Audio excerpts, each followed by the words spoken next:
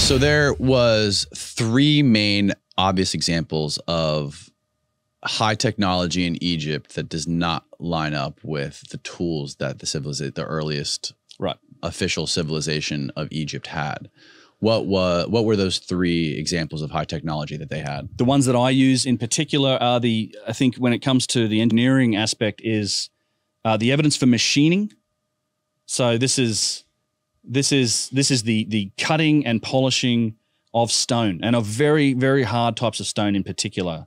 You're talking about things like granite and basalt and diorite, which are, if anyone's familiar with the Mohs scale of hardness, can be anywhere from like 6 to 8 on the Mohs scale of hardness. This is the Mohs scale of hardness? MOHS, Mohs scale of hardness. So it's basically like, you take a harder material, and if it scratches the surface material, another material, it's harder than that. So it starts at, your fingernail's like a 2 or a 3, and then diamond is the top of the scale at a 10. Okay. Yeah, so you get to 10, and that's the top scale. So, steel, iron is like a 5.5, 6. Steel is like a 6. Things like that. So you're talking about stone that's harder than steel. Okay, wow. Granite. Holy fuck. Basalt's a little bit harder.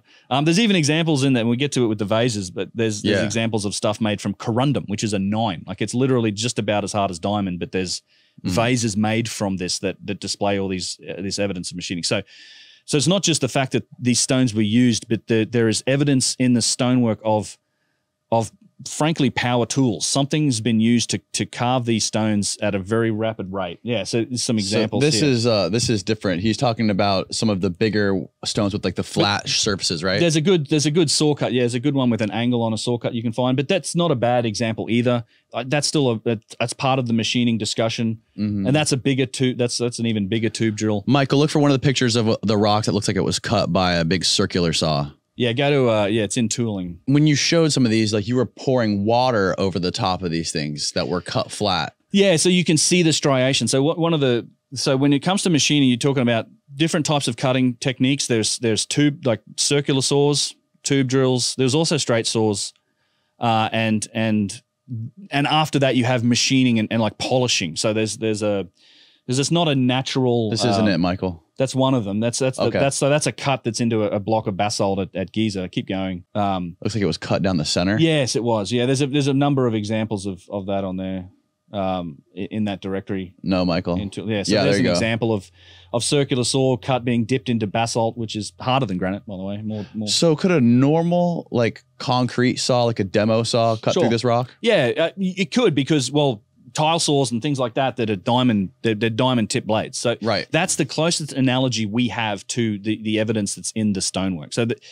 that's the thing. There's been a bunch of, I dive into a lot of the experiments and the research that's been done in these, the history of investigation into these different types of cutting. So tube drills, circular saws, cutting stones, the grinding method, the pounding stones. This has been an ongoing discussion for 150 years. There's been people that have been looking at this and scratching their head for like 150 years and going, this can't have been done with these primitive tools that we've found in the archaeological record, versus the establishment saying, well, these are the tools that we found, so therefore these must have been the tools that we used. And it's just like, you can't use those tools to show us the same result. Something else was done. And we know what tools the dynastic Egyptians used. There you go. Yeah, that's one of the great examples. Yeah, so this is one of my favorite examples, actually. So this is a block of stone that's at a place called Abu Sir. Can you full screen this? But yeah, so there's a block of stone at Abu Sir that is. Oh, there you go. You just passed it. It's nearly cut all the way through. Keep going. There you go. That's a different one, but that's fine. That's a good example too. That's actually a place called Abu Rawash. So you see the arc, right? There's a clear circular arc to this stone. Yes. So it's either a drops. It's like what you would call a swing saw or a circular saw that has cut this stone. And the one that we saw earlier that's at Abu Sir actually has a little lip at the end of it. So it's like it hasn't quite cut all the way through the stone, but there's a little like over lip that's still there from thousands of years of weathering. And through that little lip, we can tell that the blade of this thing was very thin, a couple millimeters at best. And when you measure out the arc of it, you're talking like 30 feet diameter, like some huge processing plant cutting this. And then you also see striations on the stone itself that shows you how that saw progressed through the stone, which was quite rapidly. Now, this is amazing evidence, because you can now sort of determine the rate at which the saw progressed through the stone, which turns out to be quite rapid. And you can compare that to the experiments that have been done in the orthodox model, which says that, well, what they did was they got a big copper bar and they just ground sand with water on it, and they just went back and forth for days and days, days and days. And there's been a bunch of experiments that look at how long that takes. And these are like a couple of the guys like Dennis Stocks that are on the mainstream side that have done a little bit of work on this.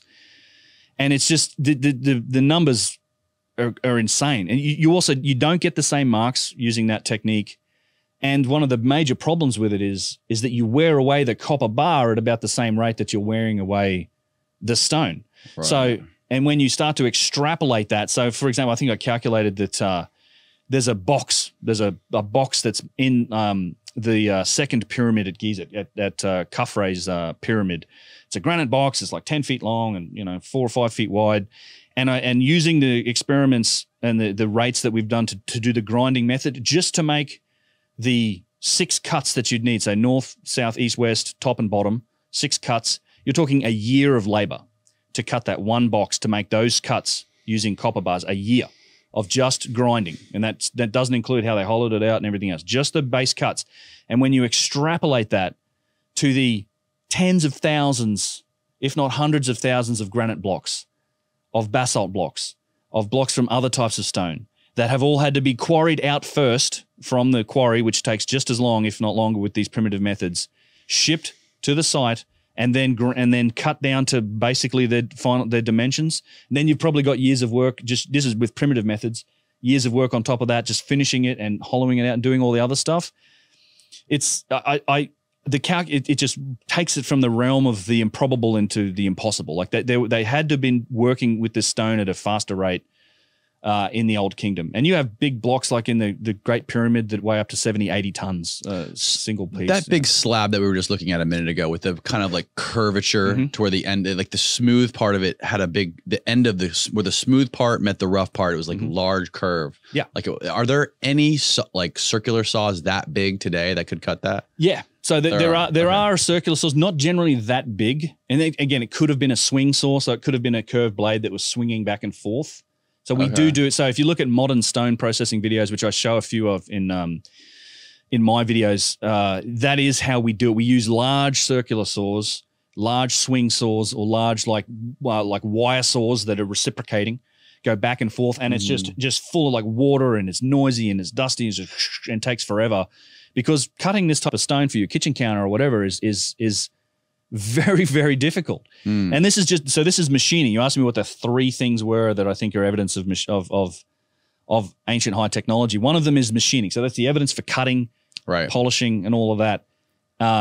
The polishing is interesting too, because and this gets into some of the other discussions around the writing and the differences between the writing and not. But polishing a flat surface, so the way the mainstream talks about how they polished it, well, you'd get sand and rock and water, and you just grind away. You just sit there and polish it away. You'd get to this point where in some of this granite still reflects light. It's like a mirror. It's insane. The finish on some of it is incredible. Not a natural property of granite. You have to work at it really hard to get there. Right.